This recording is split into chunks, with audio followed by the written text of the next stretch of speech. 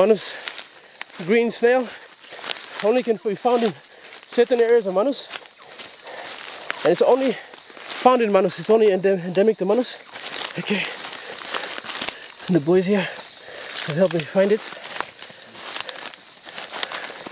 Oh, there it is. See that? You see it? Right out. Go to the other side. One green snail there.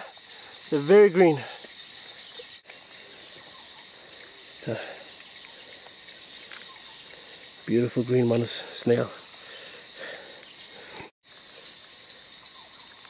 And that's a Manus green snail. Only can be found in Manus in certain areas.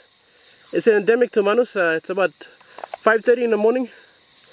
So also they only come out early hours in the morning, and when the sun comes up they go and hide. They like moisture and stuff. They're a very clean animal. They don't go down to the ground. They only stay on treetops.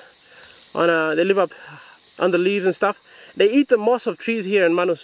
And then the Manus brown and white eagle and the chalka bird feed on the snail. This snail is can be seen on the Manus flag, and it's meant to. And the meaning for it on the Manus flag is that it's like it represents progress, slow and steady progress. Because this snail never goes backwards; it only goes forwards. It only moves in one direction, and that's forwards. So it's very quite unique. You see that green? It's a beautiful, beautiful, almost a translucent green. It's just unbelievable. It's unbelievable coloring.